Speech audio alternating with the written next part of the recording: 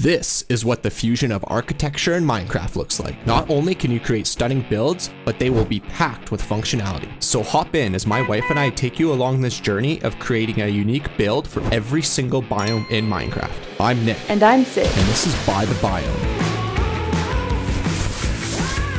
Hey, it's not gross in here. Come on in.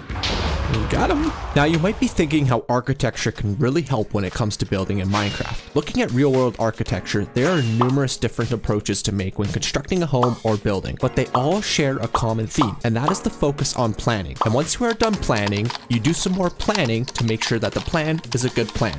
And then you make a plan to check on the plans, and then plan the location, plan the building materials, plan. So I think we can all understand what we can learn. So with that in mind, Sid and I started by drafting up some plans. Now it may not be the prettiest drawing, but it gets the job done. As you can see, we have a beautiful butterfly style roof with clean, sleek lines and an asymmetrical facade that really brings an element of uniqueness and style to the build. You'll also notice that we have plans for where we want the sun to set on this build, which we will touch on some more later when we plan for the location. And for those with a keen eye for design, you can see this is a mid-century modern style design, which literally originated in the 1950s. So let's wind the clocks back to see what life was like back then. Hello there. I'm here to show you a wonderful place. A home meant for the nuclear age, straight out of the mid-century with the most modern architectural finishes you could imagine. A perfect home to raise a family and relax after a long day of work. Alright, I hope you enjoyed that. Now let's turn and burn on to the next biome.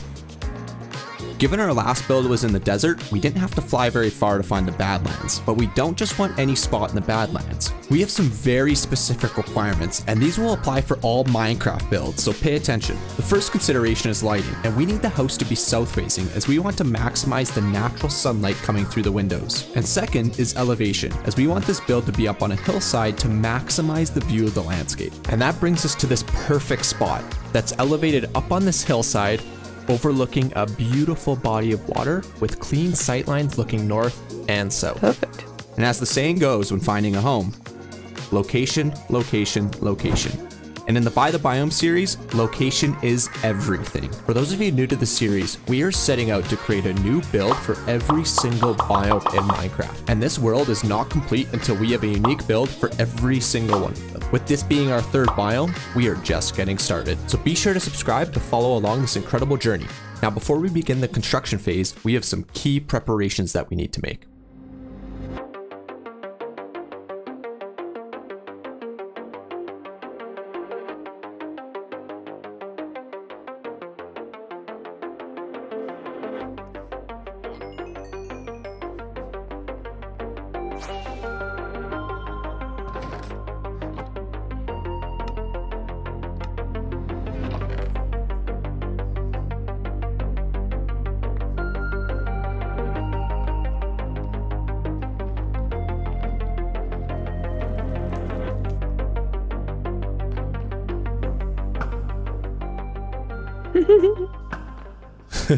A terrible fortress. I'm scared.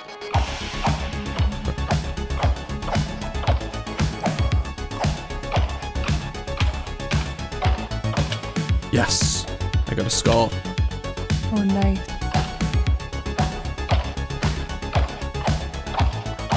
I'll let you kill those. Your good luck. Yes. Got him. Ooh, I'll give it to you. Ooh, la la la la la la. All right, let's head back. Let's get out of here.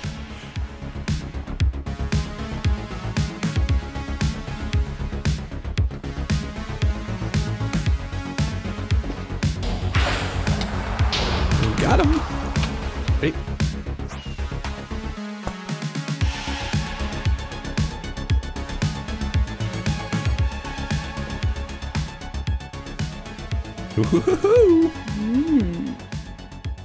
Bringing home the beacon. And Beaconator. Hey, you know what that is. Hey.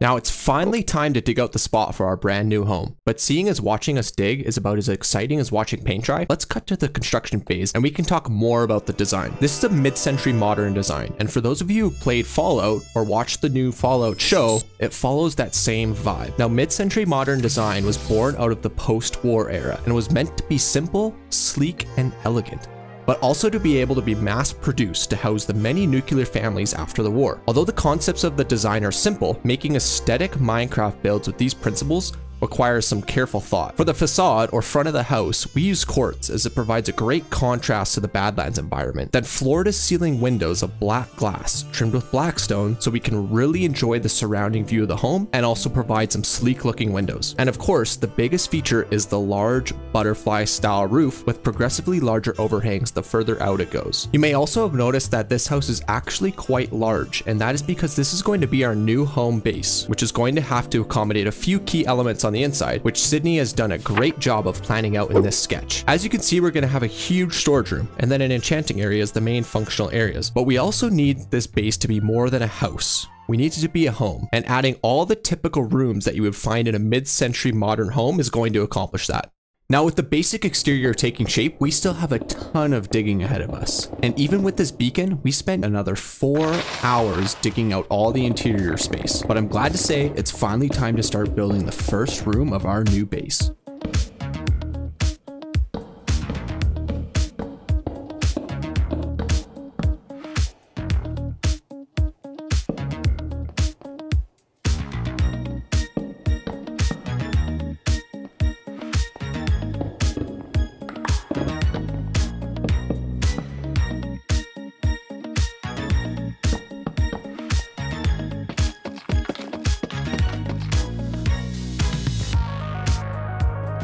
Okay, it's coming together.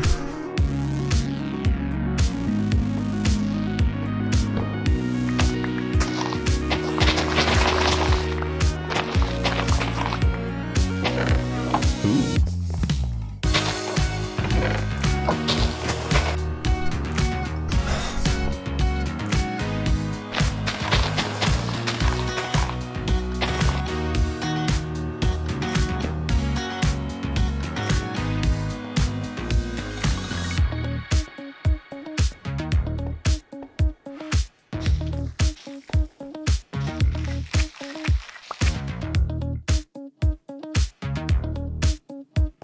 Oh, there's a zombie coming for you. Oh! Look out! Look out! I'm coming to save you. Thanks. Hitting him with my pickaxe. Okay, the next area I'm doing is gonna be the farming section. Yeah. Then like carrots. Possibly.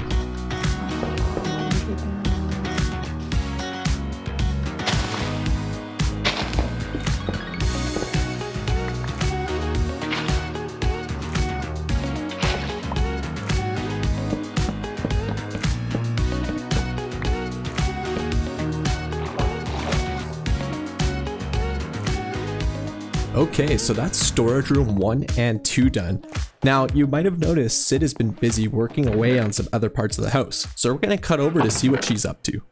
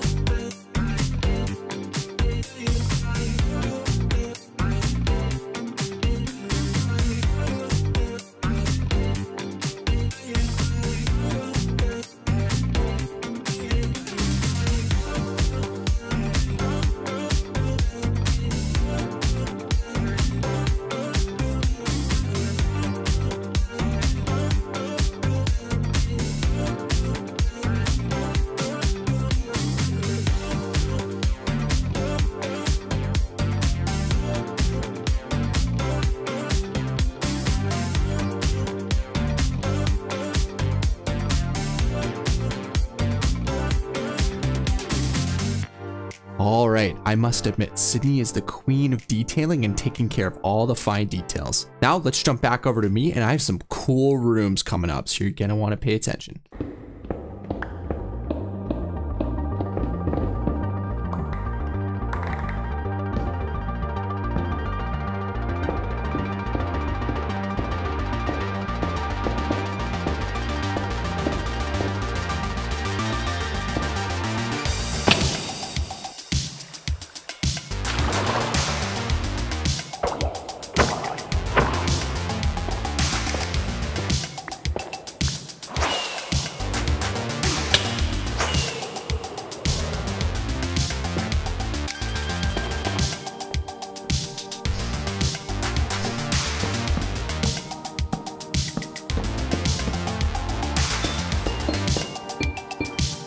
All right, want to see the stone storage area? Sure. I made it a cave. Oh, I like it. Need to do an experiment first.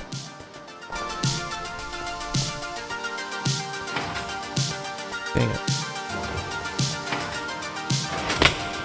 Okay, that's pretty high.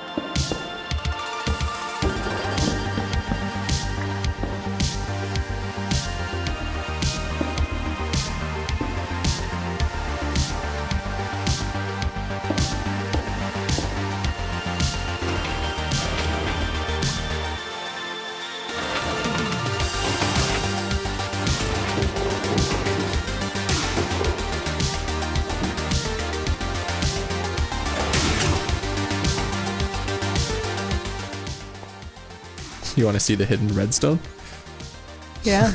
It's a little janky because I'm not the best at redstone, but it's kind of fun. What do you do? Ready? Can I go? You try it now. Ooh. Oops. You have to make sure, when you drop down, you have to make sure to like walk to the middle of the room. Yeah. Wowee. Ready? And then you just go like this.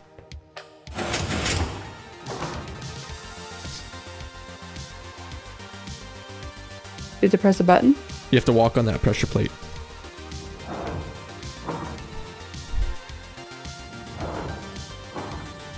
Lit. That's kind of cool, eh? Yeah, I like that. Good job. A little different.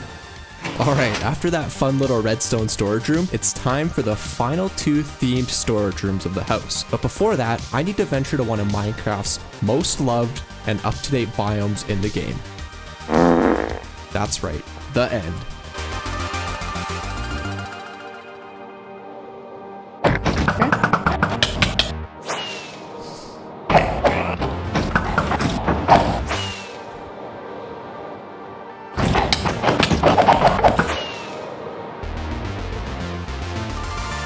And a book.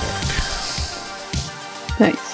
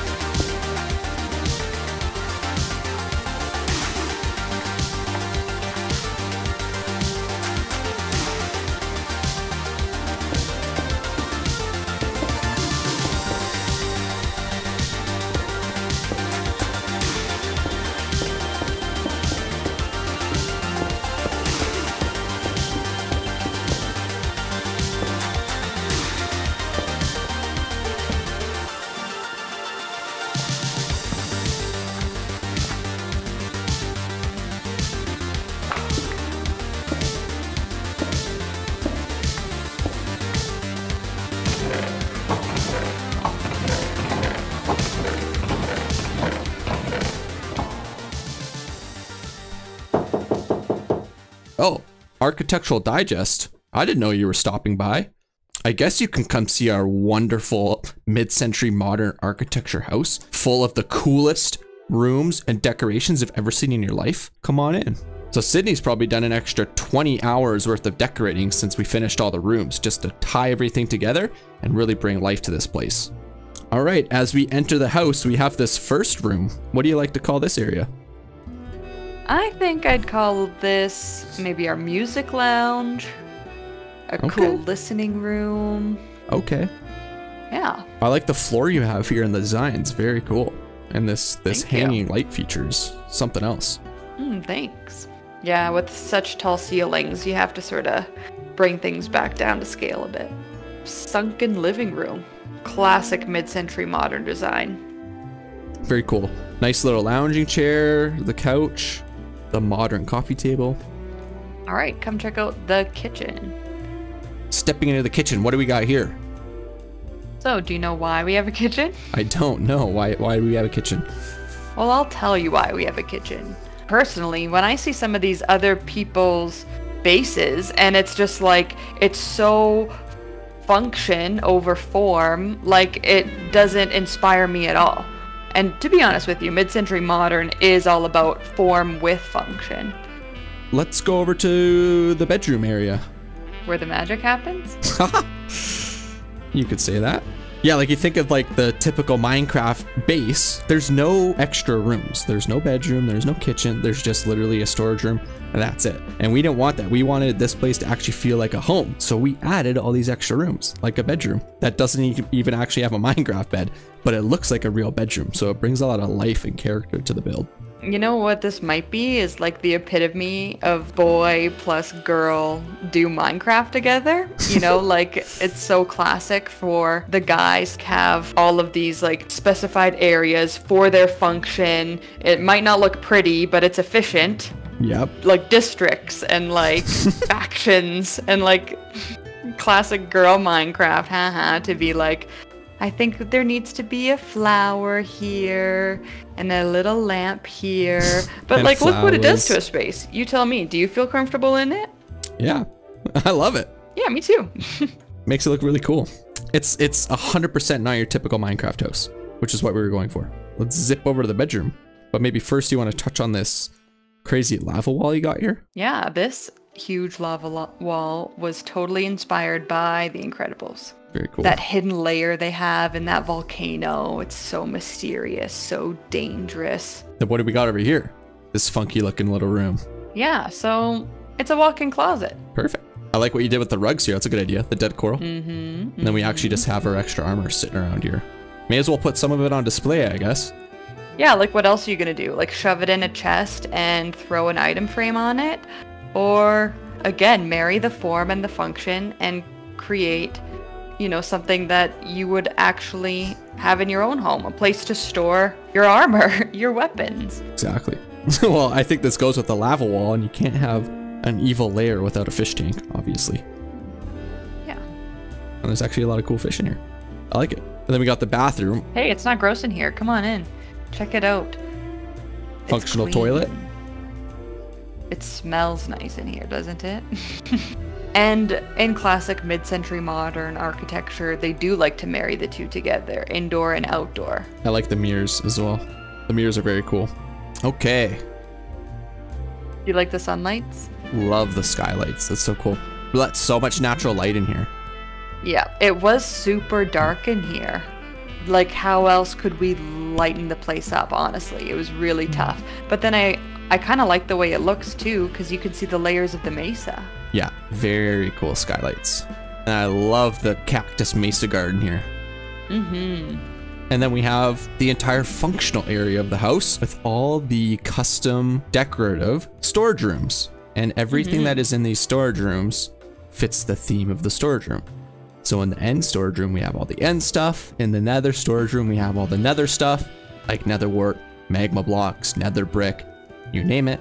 We have the cave storage room, which has basically everything that you find underground, the farming storage room, and then the wood storage room. And then I think one of the coolest features is the rainbow storage up top. with all the cool terracotta colors that we have up there to represent all the different. Yep, and all the concrete and the wool and the dyes. All the colored items are up there. Yep, everything. Do you think that's the coolest, or Secret redstone room? Our evil lair. you honestly will not find me down here?